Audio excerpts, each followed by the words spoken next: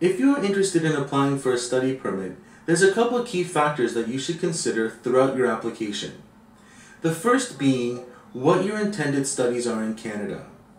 Your intended studies in Canada should reflect your overall educational goals and be a reasonable choice with respect to your current education. For example, if you've been studying commerce in your home country and wish to study music in Canada, there is obviously a great divide between these two subjects. You would need to be able to demonstrate why you want to study music and why you choose Canada to do so. On the other hand, if you're studying commerce in your home country and you wish to obtain your master's in commerce from Canada or master's in business administration, then Canada would be a reasonable choice, and you might be able to argue that Canada offers a better educational system than your home country, and it is reasonable to wish to further your education as best possible. The second thing you might want to consider would be your finances. You have to be able to reasonably convince an officer that you have the necessary funds to not only cover your tuition in Canada, but also your living expenses, to ensure that you have enough to take care of yourself while you are here in Canada. If you are also being accompanied by a spouse or dependents with your study permit, you will also want to show that you have the funds to take care of them as well.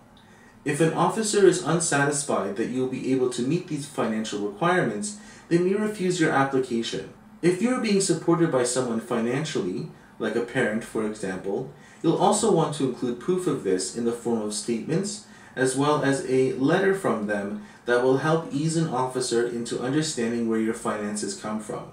If an officer is left with more questions than answers, you may not only delay your application, but it could be refused outright again for this reason as well. The last thing you want to consider is ties to your home country. As you are applying for a temporary document, the study permit, it is incumbent of you to also demonstrate that you will exit Canada at the end of your authorized period of stay. This means that an officer should understand when assessing your application that when your studies are concluded in Canada, it is your intention and ability to exit. This means demonstrating your strong ties to your home country, like property, familial ties, financial ties, and other such significant reasons why one might return to their home country. An officer needs to be satisfied that you will not overstay. And as you well know, overstaying in Canada can have adverse effects on your current status as well as any other future applications. It is highly recommended that you do not overstay wherever possible. I hope this video has been helpful. Feel free to check out some of our other immigration informational videos, and feel free to contact us should you have any other questions. Thank you.